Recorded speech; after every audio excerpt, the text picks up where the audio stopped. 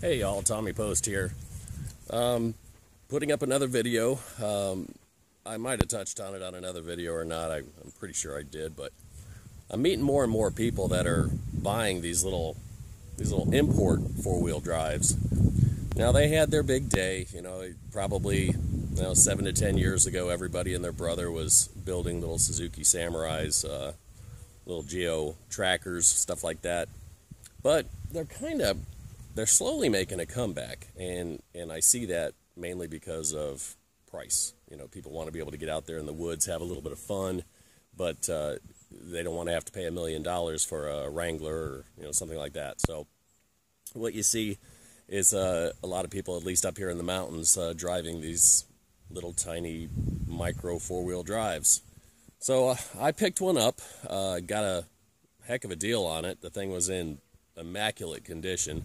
Owned by an older couple. It's got 90,000 original miles on it. Cool thing, when I got it, it already had worn locking hubs on it, so that was a pretty good deal. This particular model, this is a 2002 Kia Sportage, and the older generations like this, they're true four-wheel drives rather than the newer ones, which are really just an all-wheel drive type of deal. This actually has a manual transfer case in it with a 4 high, a 4 low, a neutral setting for towing or for coasting. So it really reminds me a lot of my Jeep Wrangler. So anyhow, I wanted to take you guys through my winch install. Really, where we like to go off-roading, there's a lot of rocks. I'm up here in the mountains of Tennessee, and there's lots of logging trails, that are washed out really bad. And, this thing is not heavy duty enough that I want to stick lockers in it or anything, because I'll just end up busting CVs out there or something like that. So the winch is the key, and I knew that back when I was doing a lot of mudding in Florida with my Wrangler. So anyhow, I'm going to go ahead and give you the introduction to my winches. Because really, you just need them. Alright, well, this vehicle only weighs about 3,200 pounds, which in all respects is pretty light. The Kia has a little bit more horsepower than the comparable Chevys and Suzukis. They come with a little 1.6, and I think they just barely make 100 horsepower. This little guy's got a Mazda 2-liter engine in it that makes 130 something horsepower. But it's not about the horsepower, really. It's about your crawling gear. If you get the thing down into 4 low, you see that transfer case right there. You get her into 4 low and just let her eat, she goes pretty good. Well, winch number 1. Now, because it's lightweight, I chose a smaller winch. This really is an ATV rated winch. It's probably made for a heavier side-by-side, like a 4-seater. This one was marketed as an Extreme XD 4,500 pound winch. Now, this wasn't a money factor. I could have definitely afforded to stuff something bigger in there, but my experience is it takes a lot less of a tug than you would realize. I mean, I've had this thing buried to the frame, and this little guy has pulled it right out.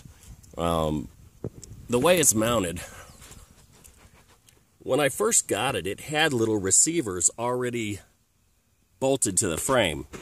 Now, that's because somebody must have had a tow bar on it or something, but, I mean, those things were box beam. They have like 6 through bolts through the frame itself. They're thick, and they're tough, so I just pretty much utilized what was there. I found some brackets on eBay because it didn't have the inserts with the little face plates on them. It just had the receivers. So I was just scrolling around on eBay, and I found a set from a Honda Accord, and oddly, they were a perfect fit. Slid them into place, and that gave me 2 mounting points, 1 on each side. So from there, I took a piece of steel box beam, really thick, heavy stuff, and drilled through. Have 4 bolts, 2 on each side, going through and into the box beam. Now, I don't know what the shear strength is of, you know, those nuts and the bolt itself, how much stretch it'll take. But I'll tell you what, 4 of them, equally distributing weight, I'm of the opinion that there's no way I'm going to bust them off doing a straight pull. I haven't tried it with a snatch block, but I've had this thing almost maxed out to capacity with a straight pull, single line. So I've got a winch plate here, and it's through bolted, but it's also welded. I welded 3 sides of it. Actually, I might have even done the center up front, but in either case, it's not a gorgeous weld, but it's a strong weld. So that plate is welded to it. So really, you know, the strength of this plate is made for this size winch anyway, so I know that I've exceeded here what this plate's probably ever going to take. So I'm liking it. I'll talk about the winch later. This thing was, like I said, bought off of eBay, paid $189 for it. This thing, by all rights, is an extremely quality winch. Everything about it has impressed me so far. It's got a 2-horse motor instead of a traditional 1.6, 1.7 motor for that weight capacity. I'll save all that stuff for another video, but that's what we have going on up front. Now, that came with a thumb switch. That was pretty much designed for, you know, ATV use, but I went ahead and grabbed a cheapy little remote control deal also off of eBay. I think that was like 12 bucks, and wired that in. So it's just thumb button remote. Works great. Got some little key fobs. So really, you know, you get in the car, you're driving, you're doing your thing. You pretty much just grab this little guy out and turn it on and thumb your way in and out after you hook up. So no worries. Well, that's only half of the winch install. Of course, second half's not done yet, but there's second half. Second half is going to be a rear-facing winch.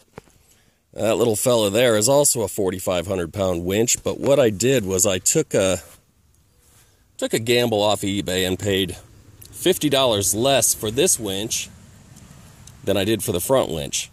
But all the specifications were exactly the same from one to the other. They were both rated at a 2-horse motor. They both came with synthetic wire rope. They both have, you know, the standard drum lock. They both have 136-to-1. I believe was the ratio on the gearing inside. It's 3-stage planetary. But anyhow, I want a rear-facing winch, and the reason being because I know that I tend to get into trouble, you know, tight little spots, and there's not always a place to pull from up front, and I like to go out alone a lot. So it's just a small insurance policy to have a rear-facing winch. I haven't decided yet how I'm going to cut the carpet. Gonna weld something that may either connect across the 2 sides of the roll bar. There's box beam that's already welded into the body itself that I may try to run like a U-shaped, you know, a straight bar here, one that goes up the side of the package tray, one that goes up the other side of the package tray, with bolts that go through the factory box beam that's inside of there. I'm inclined to believe that that's going to be plenty strong to mount this thing inside the vehicle. It's going to have a remote battery back here. So we're going to throw a battery box over there. And we're going to have stab switches on it, so when you're riding around, you can throw the stabs and complete the circuit, and the alternator will keep both batteries charged, front and rear. But then when you get out on the trail, close the stabs off and isolate this back battery. That way, if anything were to happen and you trash your front battery, you just throw the stabs and at least you have 12 volts to get you home. But it also gives you more cranking amps throughout to be able to power these winches if you need to do it for any length of time. So we just have a little control box mounted right in there. And got some wires running right under there, under the back seat. I haven't completed the wiring yet. I just wanted to run it together real fast just to check operation and make sure this thing is at least turning so that, you know, I don't have to return it right out of the gate. But I don't have anything to tell you about the pulling capacity of this in comparison to the other one, but I promise you on upcoming videos when we take it out to the hunting property, it'll get tried. This one it came with a remote for it as well, but there's something weird that remote's doing. It looks identical to the one that I got for the front, only this one's blue. I'm sure they all came from the same little factory in China.